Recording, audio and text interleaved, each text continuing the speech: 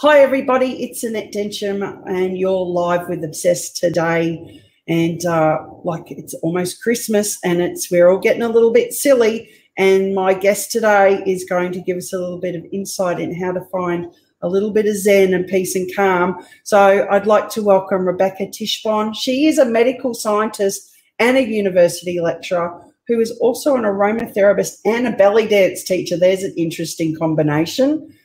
She prefers Beck, and she runs 2 successful wellness businesses in Bunbury, WA, and is about to publish her first book, and she is all mine for the next 30 minutes. Beck, thank you for joining me today.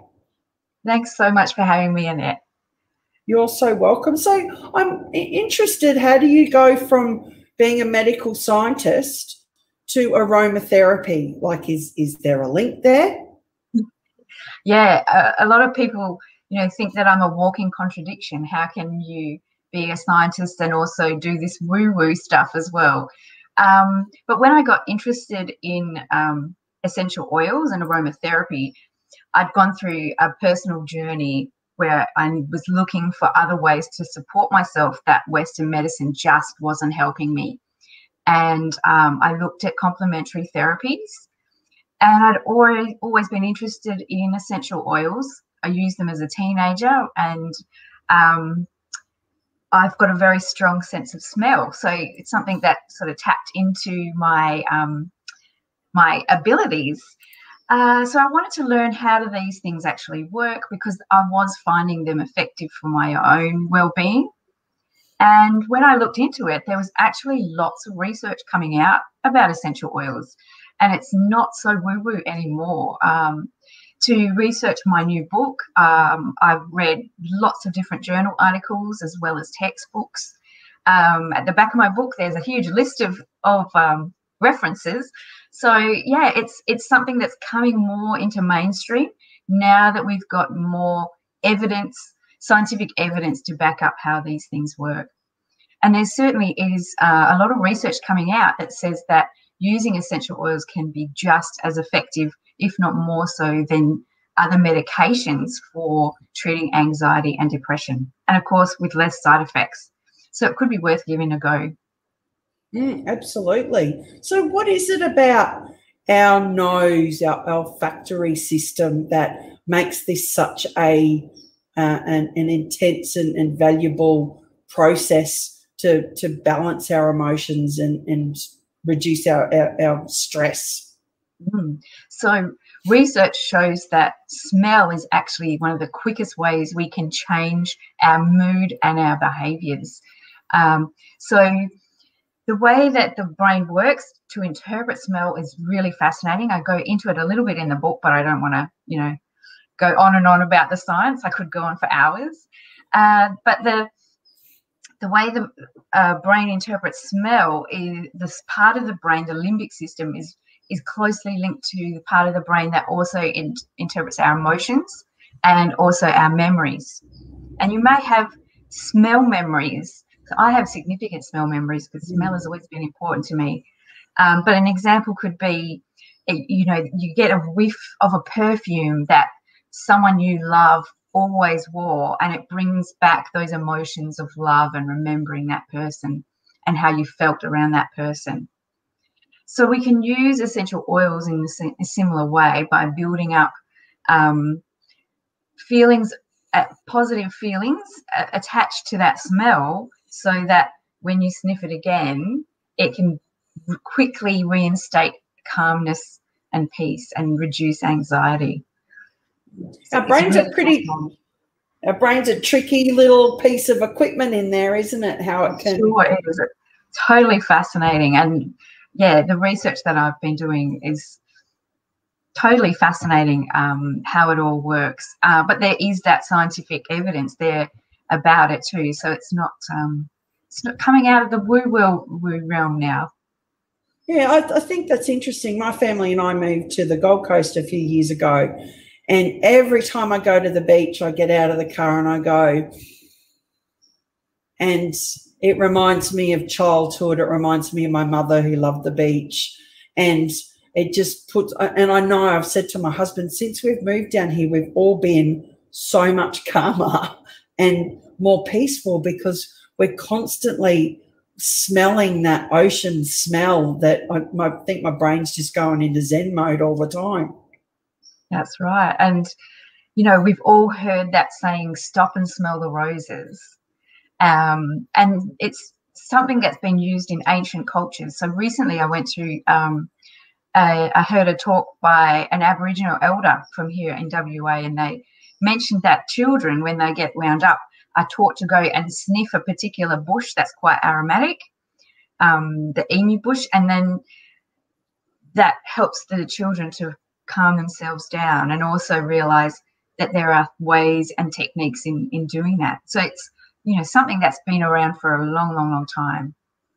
Absolutely. I know I've got a young son who has autism, and I used to send him to school with a hanky covered in lavender and frankincense. So when he got anxious, I'd say, just get that out and smell it, because I found that it would calm him down. And instead of, you know, him getting suspended all the time, the teachers were going, well, what's happened with Quinn? And it's like, oh, it's the oils I give him to smell. And like, they look at you as if to go, that's a bit weird. So you did mention before that it used to be considered quite woo-woo.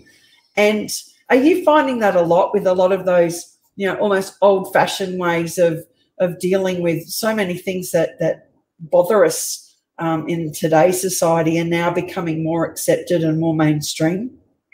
Definitely, because people are doing this research. So before, when Western medicine, you know, there's a lot of doctors out there that will poo-poo all this things they call the woo-woo stuff.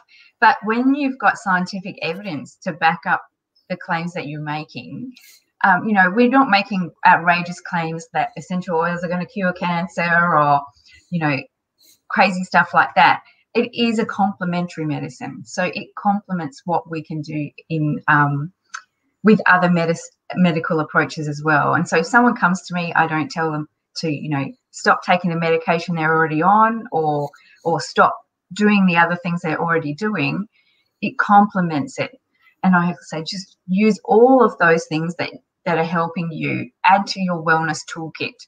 And certainly essential oils and aromatherapy is a great little thing to put in that toolkit. And as you mentioned, Annette, that's a beautiful story about your son. And I do quite a bit of work with children that have anxiety or conditions like ADHD or autism. And we're finding that simple calming techniques by using those smells really helps to bring them back down and find focus and calm.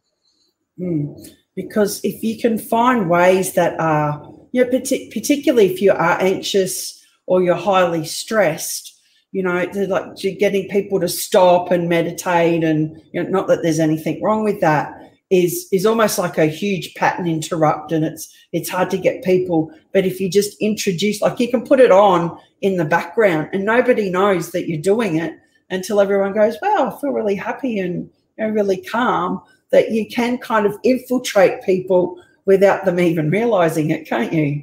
That's right. So for myself, I've got inhalers. They work really well. Or you could put oils on diffusing jewelry. And there's been times, you know, in a stressful meeting at work, and I was sat there just casually sniffing my wrist. And everyone's like, why are you so calm? And I'm like, well, you know, I've got, you can do it unobtrusively. So, you know, sometimes your emotions can hit when you don't expect. You know, in the shops, for me, my biggest emotion that I was trying to cope with was grief. And, you know, you could be in the shopping centre and suddenly a song that was played at my daughter's funeral would come over the speaker, and that wave of emotion would come over me. So something like pulling out a bottle or an inhaler of essential oils and just taking a moment to let that wave come over me and then let that pass away again was something that I could feel really well supported. And it kind of gives you a bit of confidence as well, a bit of empowerment that, you know, if you've got that tool in your handbag or your pocket that you can pull out and help you, that gives you a bit of confidence that you are going to be able to get through that and help people get over things like agoraphobia, social anxiety. Just having that little security blanket, if you like, in their pocket, knowing they've got something that can help them when they need it. It's quite profound that you have been on this incredible journey, because I know that you've, in the last 5 years, you've had a lot to deal with. You mentioned the passing of your daughter and miscarriage and lots of other things that you have gone, okay, life's shit, how do I deal with it? And gone looking very proactively for a way that you can manage that. With the women that you work with, do you find that for many of them that they're open to almost that, okay, what can we just so dramatically different? And that's not to say that you've dealt with it and you've left it behind. It's really just that, how can I cope better? Exactly. Something like grief, it never goes away. You carry it with you always, but you just learn ways of coping with it and dealing with it. And perhaps for me, it was also about expressing it instead of suppressing it all the time. So women, I find, they kind of got left behind with Western medicine. My own experience was, I could feel that I needed help, I needed support. I went and saw my GP, and his offering was, which medication would you like? And for me, I didn't feel like I was experiencing a clinical condition. I was going through grief, which is a natural process that we all go through. And I was trying to seek ways to support myself. We also know that stress and anxiety are some of the biggest risk factors in other diseases. These things change our biochemistry that lead us to develop things like the cancers, autoimmune conditions, and other chronic conditions. So I was really trying to be proactive in going, I want to seek some way to support myself so that I don't end up with those things happening to me. The problem with our medical system at the moment, and I'm not reflecting badly on any particular doctor, but the fact is that today in Australia, we go and see our GP, we get a 5 to 10 minute consultation. And how can they possibly get to the bottom of what's going on for us in that time frame? Even a double consultation, 15, 20 minutes. So, the only way the doctor felt that they could help was perhaps by offering medication. And he said, come back and talk to me anytime. I'm like, well, a 6-minute conversation isn't really helping me. So I went away. I went and saw a kinesiologist. And for the same price as going to see my GP for the 6 minutes, I saw her for an hour and a half, and really felt supported, connected, and came away feeling like that treatment had done something for me. So I think that's where complementary medicine can really be supportive of the other ways we can medically support ourselves. So what you're explaining and what you've experienced is quite common for women, and I guess men too, is that, the medical system's become this machine that you get in, they pump you out, you've got 15-minute blocks and you walk away and you kind of like go, what do I do now?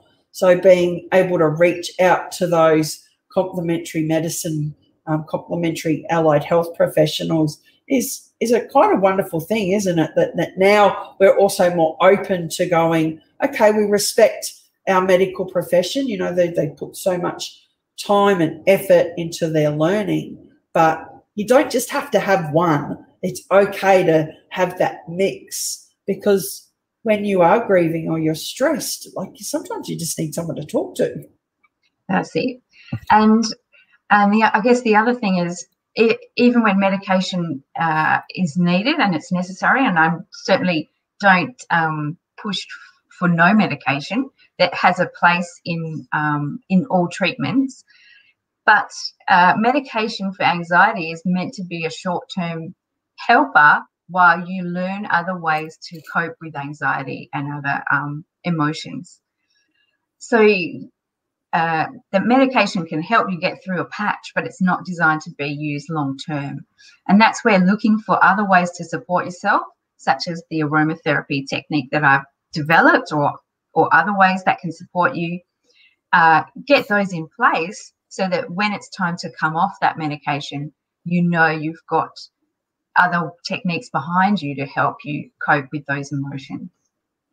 So your business has grown because of your observation in your local community that many are struggling with loneliness and emotional difficulties. And I guess that's even more so now after what we've been through with COVID, people separated from their families, people who live alone, who don't have anyone to reach out to. So what's your suggestion on how people can get through and start the process of healing? Yeah. So I guess for me, I wanted to create that space for women where we can get together and reach out. Feeling that isolation is some of the hardest parts of what we've been through. My business is a partner of a mentally healthy WA over here. We have a partnership with an organisation called Act, Belong, Commit, and we really advocate for what they put out there, which is find ways to get out there and meet new people, interact, commit to something. It could be a sport, it could be a social group, it could just be a friendship group that you commit to seeing regularly, and find that connection and community. And doing active things within that community is things that promote your own self-worth and well-being. So looking for ways where you can reach out, support your own mental health, helping others, because that's going to boost you up as well. So I've got a group called Welcoming Women, which is for women. We come together once a month, and we also have a Facebook group where we can chat outside of that, where we support each other. We learn from guest speakers about different wellness techniques.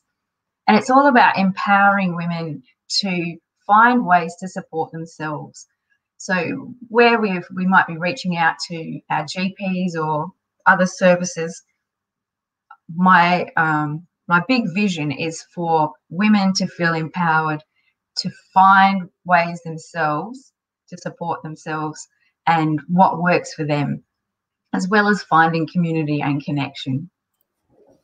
They're really good points, because it's easy to get stuck in a rut, isn't it?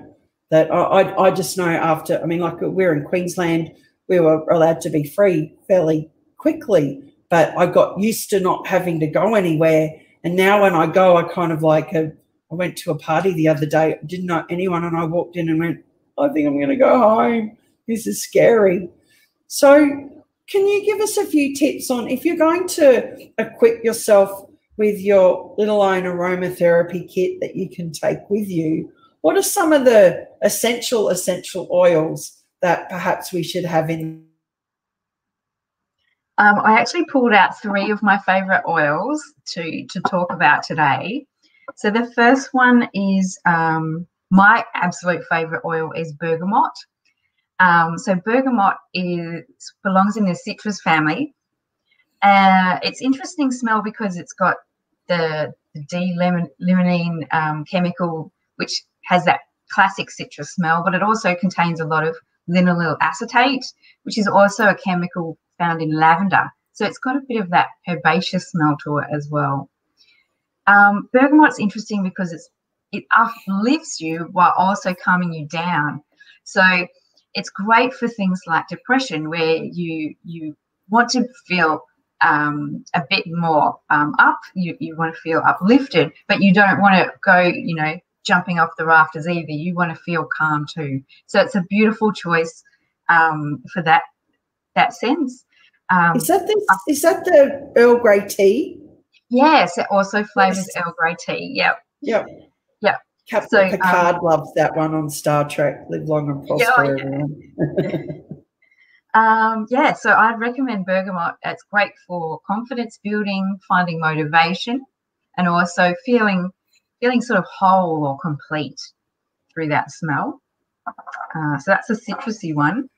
I also pulled out jasmine.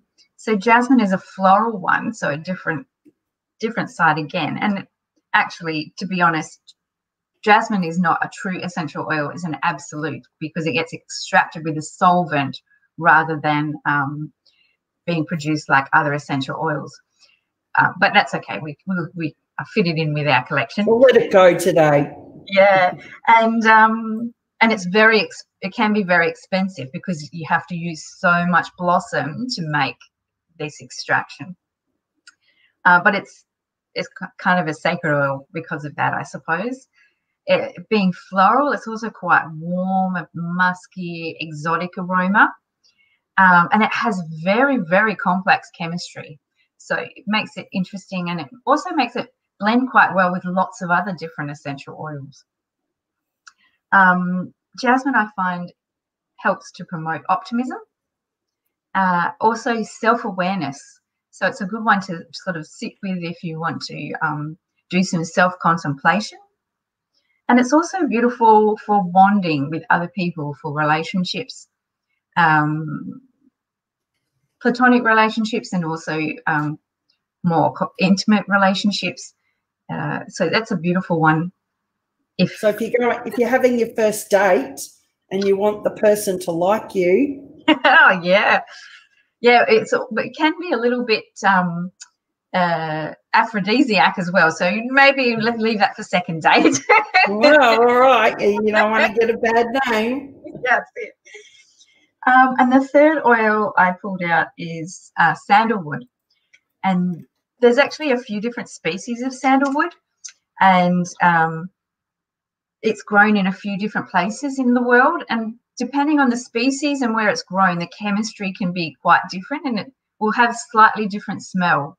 So there's Indian sandalwood, Hawaiian sandalwood, and the one I've got with me today is West Australian, and it's actually grown here in WA, a little bit further south from where I live, and it's just beautiful. And the problem with sandalwood is that to be able to extract the essential oil from the wood, you've actually got to cut that tree down. So we need to be careful about where we source our sandalwood and make sure it's sustainable, which is why I like to choose West Australian sandalwood. So because it comes from a tree, you can think of strength, being tall, being balanced. And I find sandalwood is beautiful to bring in stillness and peace. It's a beautiful oil to use during meditation or yoga for that balance and stillness. And emotionally, I find it's great for promoting sensitivity, inviting trust,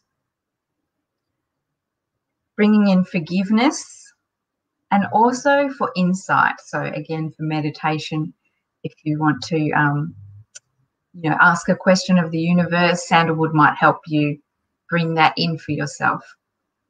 So can we combine these three together? Yes, definitely. Those three together would be beautiful. So in my book, I talk about, I give 33 profiles of different oils that are great to use for emotional support, how to blend them together to create a beautiful aroma, and then, of course, how to use them to support your emotions.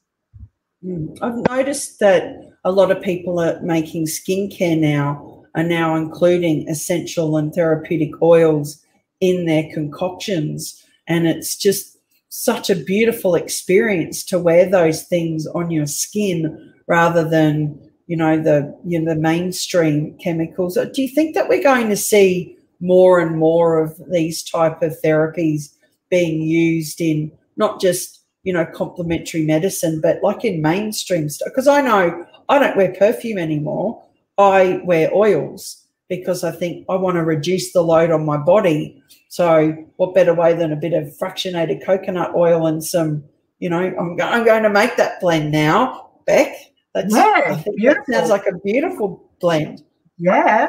So, yeah, I definitely. And I think the bonus of using essential oils instead of the chemical extracted fragrances and synthetic fragrances is that the chemicals, the natural chemicals found in essential oils, have their own therapeutic properties. So that's, again, why I also choose to use them for emotional management. They're not just there to smell nice and promote emotional support in that way, but the chemicals themselves, we now know through research that's coming out, can promote other biochemical changes within the body that help to promote positive emotions and feelings. So things like decreasing anxiety and increasing chemicals, things like dopamine and serotonin, that are going to make you feel better.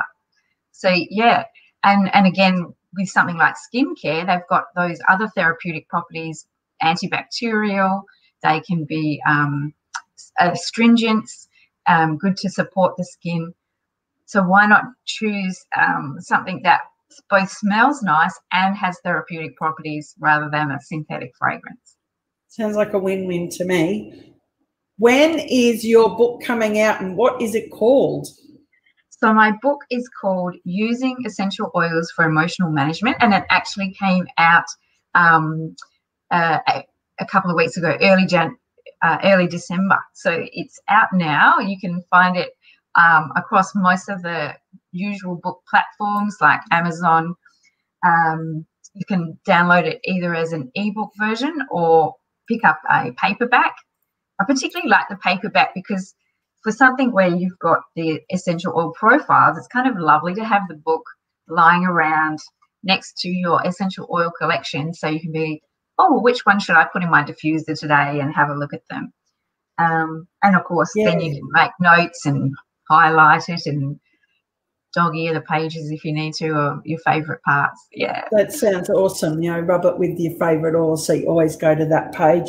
And I hear what you're saying. I mean, like, I have got this huge thing of essential oils and I keep going to the same ones because I know how they make me feel. So it sounds like your book would be really good for someone like me who's looking to experiment and find different ways to bring different elements into the home. Like, you've got a kid who's studying, or one who's feeling anxious, or, you know, Christmas is coming, to, you know, have those in the background diffusing so nobody rips each other's heads off. Not that it's going to happen, family.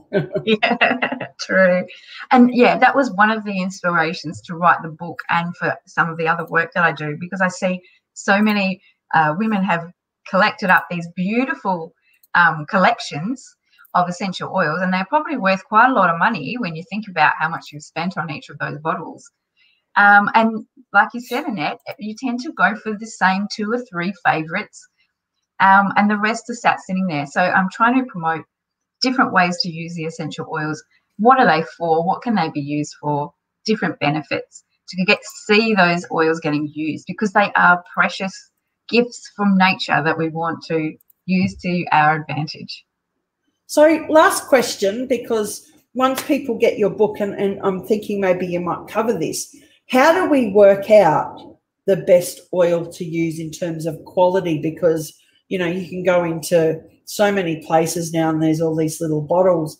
Like, how do you go, I'm putting my money to good use and I'm buying something that's actually going to have an impact? It's a great question, and I get it a lot. So I don't advocate for any particular brand specifically. So I suggest to look at the bottle itself. It should be an amber coloured or dark blue, so that the light can't get in. Hopefully it would have the Latin name of the oil, the plant that it came from. So, for instance, for bergamot, it might be labelled Citrus bergamia with the Latin name. So that's an indication that it's not a fragrance oil, not a synthetic, that it's a natural one. Unfortunately, we don't have any international or Australian standards of essential oils at the moment. So there's no clear, definitive way of looking for quality. What I like to do is look at the brand online. Some of the brands will publish their quality control results. So if that's there, that's a really good indicator that they are using high quality pure essential oils. Sometimes just giving it a sniff can give it away. You can smell there's alcohol in the background of that. That's giving away that it's not great quality. And of course, ask around other people if they've used that brand. Reach out to an aromatherapist and they might be able to point you in the right direction. So there's, it is hard to find a quality brand, but I'm a bit of a brand whore myself. I've got three oils that I pulled out this morning. One was from doTERRA, one was from Aussie Soap Supplies, and one was from Tinderbox, which is a local essential oil company here in WA. So, some of them I don't particularly like this oil from that brand, so I'll buy it from another brand. So just use your nose and feel what you like. But yeah, choose something that looks like it's labelled as a pure essential oil and not a fragrance oil. I like that, because the nose knows, doesn't it? It's like it sure sometimes does. You smell something and you go, I don't like that, and that's a good reason to walk away. And we're going to walk away now because we've come to the end of our interview. But thank you so much. I've learnt so much. I can't wait to grab a copy of your book. They're going to put all of those oils to better use. Beck Tichbon, thank you so much. And it's been amazing to talk to you. And if you want to connect with Beck, I've put her Facebook page into the chat box so you can go and check her out. I'm quite sure that she won't mind you tracking her down to ask her more questions or to grab a copy of the book. So thank you for joining me. Thank you so much, Annette. It's been my pleasure. Absolutely. Everybody, we'll talk to you again soon. Have a great day.